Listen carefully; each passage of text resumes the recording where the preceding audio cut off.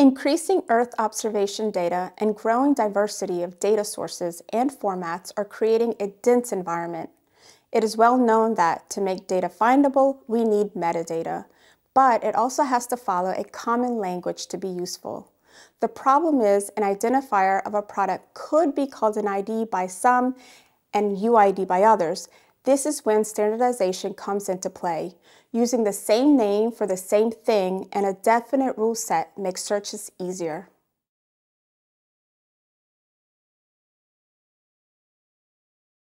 Using standardized metadata plays an important role in establishing the FAIR principles.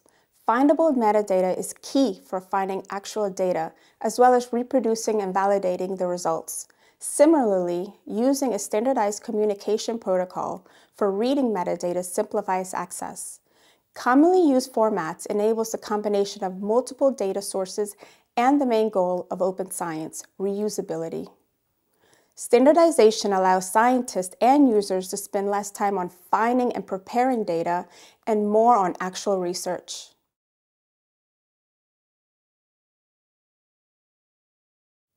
STAC stands for Spatio-Temporal Asset Catalog.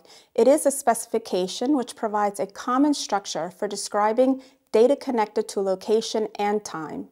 STAC plays an important role in metadata description, as it is one of the most widely used standards. STAC describes products in detail, and a combination of specialized extensions lead to the higher quality of the metadata. For example, dedicated extensions for SAR data, aerial imagery, and ML models operating over EO data enable many aspects of the EO environment to be described in a unified way.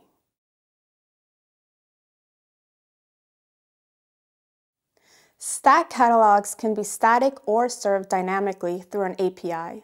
The STAC API specification adds the capacity for refined search with sorting, aggregations, and transactions that make static STAC catalog dynamic. As much as possible, the STAC API aligns with existing and in-progress OGC API standards. Hey, standardization might sound boring to you, but you know what's really boring?